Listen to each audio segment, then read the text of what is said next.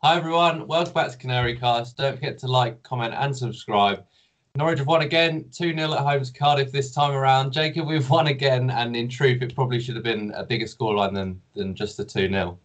Oh my God, EMI BUENDIA. What? He's just so Yeah. enjoyable to watch. Literally put the goal out and just get a load of Arsenal fans pouring in. You're not having him. No way, he's not going for any money, boys. You can give us 50. He's not going anywhere. He is so fundamental. Everyone was just brilliant today. Probably bar team with Pookie, who is never going to score. But what a performance. Everyone was absolute colossus against, let's not forget, like probably a top 6 contender this year. We made them look average, absolutely average. And I thought they were quite poor, actually. Yeah, they were poor, very poor. But you know what? We some of the movement, the passing, it should, like you say, honestly, it should have probably been 4 or 5. Yeah. Just poor finishing. But Todd back in, and there's a couple of like moves, the flicks. It's just confidence is sky high at the minute, and it's wonderful to see. There's plenty to be confident about after watching that. Let's cast our minds back to the start of the game, because we were confident of a win, but very cautious, weren't we? Especially from set pieces. And you can see why with Harry Wilson in the Cardiff side, and they're just set up for set pieces, aren't they? All their chances seem to come off the back of a set piece. Yeah, I think Sean Morrison probably won every header, but Grant Hanley finally got to grips with him in that second half and just thought, you're going to win it, but I'm going to batter you before you actually end it. So it's just not going to trouble Mickey. Yeah, Mickey scared me when he almost dropped it in. I was like, Mickey, settle. And then, that absolute wonder save. What a guy. How has he saved that, by the way? Wonderful save. Again, if Tim Krul makes that save, you're like, that's why he's the best goalkeeper in this league. Yeah. But yeah, I think if Watford next week, if Timmy's back, it's going to be a decision now. Do you go for in form, because he is in form, Michael McGovern, or do you go for 4 weeks out Tim Krul, but we know he's the best keeper in the league? It's a difficult choice, but a nice choice to have. I thought Mickey dealt with the game well today, because it was a challenge for him. You know, Cardiff got plenty of size. They obviously love set pieces, and he came out and punched balls away at times, and he grabbed a couple, and I actually thought he was really good. But for me, I think I'd still put Tim Krul back in. That's how the hierarchy works. They both know that, and Tim Krul's the better keeper. I certainly feel more confident with him than that. I assume you do too. No, yeah, it is just a nice problem to have. I do kind of feel sorry for McGovern, because, like I said, he just looks more confident, especially from that first game where he's very tentative against Stoke. A poor concession from a set piece to now, like you're saying, punching, get him Morrison out of the way, get him out of the way. It's fine. I'm coming and getting it. He's looking a lot better, and it's just nice to see that he's kind of enjoying himself. It must be tricky. Obviously he's apparently very good around the dressing room and stuff, but it must be tricky for a professional footballer not to be playing and know you're not going to be playing unless there's an injury. But he looks like he's enjoying his football at the minute. He was good enough with his feet today. There was no real silly kicks, which it's just not the same. I like that he's kind of brought in his own kind of style to it now. He doesn't pass out like Tim Krul. If the ball's in his hands, he's launching it. He doesn't care. But yeah, he's made it his own, and I think he's done really well for the last 7 games. It was a pretty slow start from both teams today, really, wasn't it? Like the first 20 minutes, I think after the first 20 minutes, Norwich kicked on a bit and grew into the game. But from both teams, the first 20 minutes was pretty slow, wasn't it? I think it was very, very clear to see very quickly that the only way Cardiff were going to score was a set piece. They didn't open us up at all today. And Christoph Simon and Grant Hanley were immense. How many times we said that we thought Christoph had gone? We thought he was done, finished, League One, League Two, see you later, ship him off. But no, he's come back and he's actually looked really good. I think even with strikers trying to turn him, he looks fine. He looks strong, looks confident in his ability. And Grant Hanley, good God, what's a centre-back? Blocks everything, heads it. He doesn't care, that man. He'll throw his body on the line. I love Grant Hanley so bloody much. He's so good. Yeah, I've sung his praises for what feels like a couple of months now. He's been really, really good. Let's talk about the goal, Jacob, because it was a lovely finish from Buendia, wasn't it? It makes it look so easy as well. Like you said, mate, the first 20 minutes just felt like a real drag. Felt like Norwich were a bit tired, not really feeling it. There was a couple of moves where it was like, it's almost, Todd was feeding in Timo, just dodgy touching and stuff. And then EMI just goes, you know what, I'm taking this game. It's my game today. It beats 4 men and slots it into the corner. 6 goals already for the season. That is impressive from 17 games, considering he only got 1 last year. I think he only got 8 in the previous championship campaign. So, to be fair to him, if he gets 10 goals this season or 12 double-figure goals, and we know he can get easily 20 assists, It's going to be a very, very tricky task to keep hold of him. I'm praying that we just lock him away in January. I've already said, Emmy, I'll give you every piece of money I have. I'll remortgage a house. I don't even care, man. What's he I'll going just to let do go with my that? car. I'll do anything. Basically anything. Nothing is out of bounds. Just stay. Lock him up, Daniel. I don't care what you do, but we need him to stay because he is. You can just see, can't you? You can see how big and important he is. Just the movement. I know he does silly fouls. He gave away a couple of silly free kicks. That probably helps us, to be fair, because they think maybe it's a bit of a risk. But for me, in January, there is no money, not a single amount of money you could offer me that makes us sell him. No, it would be interesting to see what stance Stuart Webber takes on it. Because if we're top two, which let's assume at this point we probably will be, is it a case of, Emmy, we'll probably be in the Prem next year ourselves. You know you're going to start here every week. You should stay. And then the other half of me thinks, well, if it's Arsenal that are sniffing about him, they're not in the best space at the minute anyway. So I'm cautiously optimistic we'll still have him come February, to be honest. How about you? I just worry about his mental state. That's the only thing, because, in the summer, he was apparently off it, according to Daniel Farker, who knows him far better on the training pitch than we are, and there was no interest. If Arsenal put a shitty bid in, which is more than possible, 10, 15 million, I can see it happening now. Does he throw the toys out of the pram? Hopefully not. He seems focused. He seems to enjoy his football. We've given him the platform. He has taken it himself, but we've given him that platform. No one else was taking a chance on him. Let's be honest. There was clubs interested. That always comes out when someone plays well, but no one was actually taking a punt on him before we did. I think he owes us the chance to get us back up. That would be brilliant. And then I'd be. There's no chance. I don't think he's staying in the summer. I think he's far too good. But like you say, Premier League football could persuade that. I think I worry. January is a real. Just let it go, mate. Just go to January sales. Do something. Just do something with your life that's not football orientated. It'll be fine. Well, I'm sure there'll be loads of transfer rumour videos that come in from us anyway. Always is at that time. Yeah, exactly. Yeah, they do really well. Okay, let's talk about the second half because we came out for the second half and Cardiff had come out themselves a bit, hadn't they? They'd pushed forward. Tried to press us. It wasn't great, was it? And I think they played into our hands really because we soon fashioned 3 or 4 chances quite early on in that second half.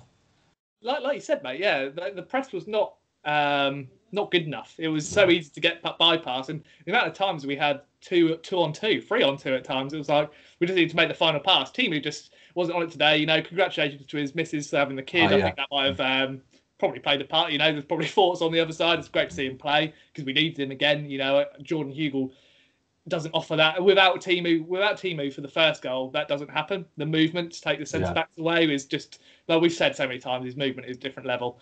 And today just wasn't his day. He was never going to score if you gave him 6 penalties. It was just going to be miscontrol, nearly with the chip. But his movement again was fantastic. And he's a wonderful player still, even if he doesn't have the occasional off day. He's allowed that. Yeah, definitely had an off day. On another day, he scores a hat trick today. Yeah.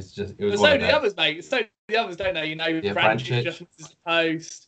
Buendia hits one into the side net when we're 2-0 up. Todd had a chance at 1-0 just before half time. So we literally could have had 5 or 6 today. Yeah, and Cardiff, apart from the Sean Morrison headers, really didn't offer a lot at all.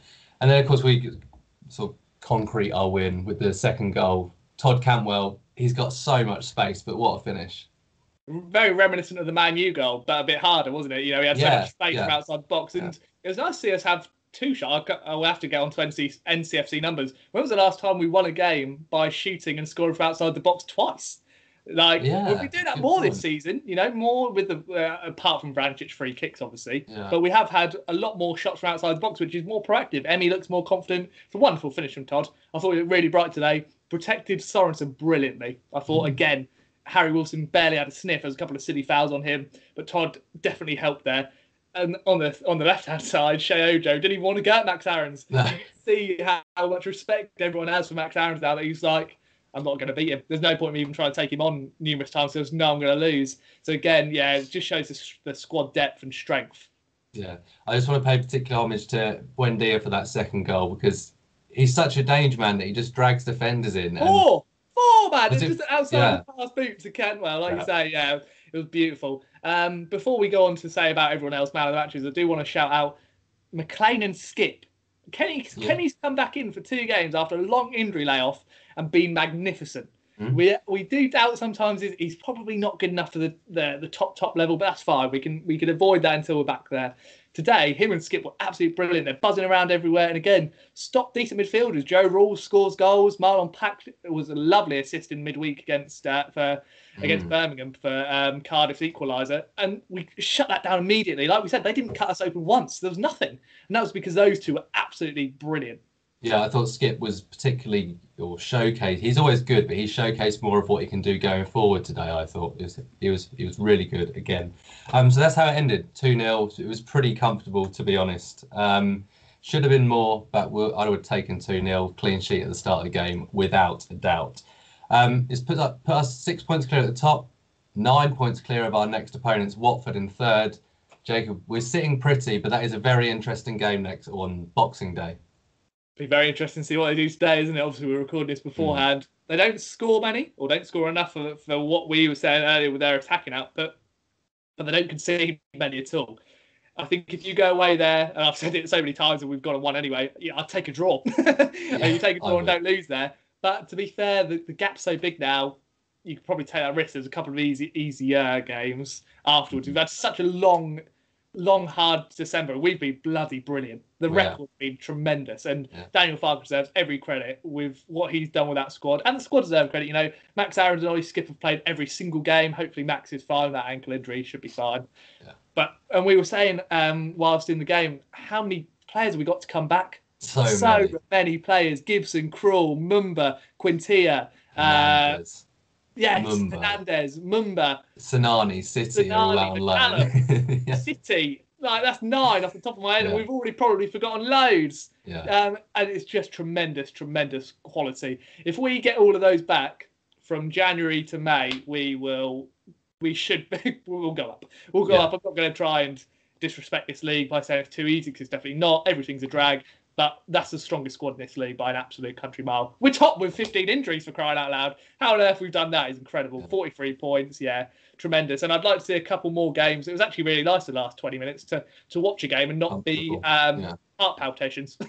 Yeah, it was. You were quite nervous going into the start of December, I remember, because we'd had all the injuries. They were quite fresh at that point. And you were like, mate, this is going to be difficult. It's a long run. December's always difficult, always a key month. And we're only 19 days through. I'm not getting ahead of myself, but we have done incredibly well the last sort of 3 weeks, haven't we? Yeah, those 2 games, Coventry and Luton, showed how much we need Timu Pukki. Yeah, he is just so key. Again, he's probably knackered after 3 years of real, or 2.5 seasons of real, every game almost. Yeah, and he's knackered. But you know what? He makes such a difference. He's the quality at this level, he makes it all move at the end, like we were saying for the goals today. His movement just makes it, because it drags defenders away, and he's just a tremendous player. And like you said, we have been fantastic for the first 19 days. Just keep it going. It's nice to have a week off, innit, for all the players out there. True. Hopefully Watford, we go there and show what we're about. I don't think why shouldn't we? Show the intent. And it's not as big as Leeds away a couple of years ago, but it's a big old game. Yeah, no, I feel more confident for that Watford game because we've got a week now, or pretty much. If it was another midweek fixture, I think I'd take 1-1 there, no worries, and I would take 1-1 there on Boxing Day. But I do think we've got enough about us to nick a 2-1 or something, don't you? I don't see why not. I don't see why we can't beat anyone in this league at the moment. Yeah. Because of the form we're on. EMI Buendia is just he's Premier League quality. There's splitterings of Premier League quality all around our squad, and when they're on form, it just shows. Like today was so comfortable against a team that will beat a lot of other teams this year. They'll be top 6, I would imagine, or in and around it definitely. And we made them look bottom half. I'd say it should have been a lot more, and that was wonderful to see. That performance was just pure dominance. Yeah, it was just wonderful to watch. Last question. The one thing we're yet to see this season, and what has been a brilliant season so far, is a real pacing. When do you think we're going to absolutely turn a team over 3 or 4? QPR at home. After Watford. I'll look at that, because they can't defend, and I might be horribly wrong. I can't wait for this to come back and bite me on the backside. But that could be the pacing, because everyone looks confident, everyone feels hungry. Today was really good. because we should have scored more. We haven't said that many times this season, really, No. because it's such a low block against us. But QPR like to play. That's the one I'm going to say. It could be 3 or 4. Let's hope so. Okay, we'll leave it there for now. Thanks for watching. Like, comment, and subscribe. Enjoy the victory. Enjoy the rest of your weekend, and we'll see you next time after Watford. Top of the league!